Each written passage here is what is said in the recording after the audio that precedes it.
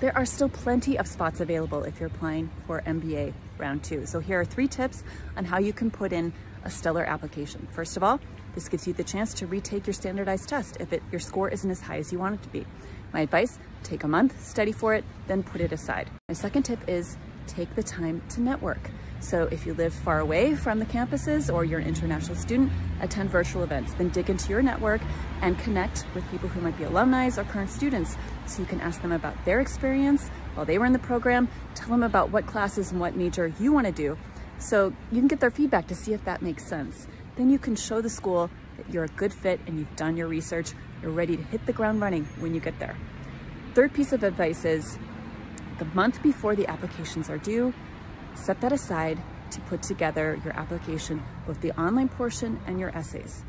A lot of my clients are very busy people. You might be traveling during the week for work. This is a time where you can really kind of go into sprint mode, meaning you can take those late nights to think through your essays, you can take the weekends, and then you can look at the application as a whole to make sure you're not doubling up information between what they want in the online application, what they want in the essays, that the essays make sense, they are a bridge to your past and an exciting plan to your future, and that they're well written and interesting.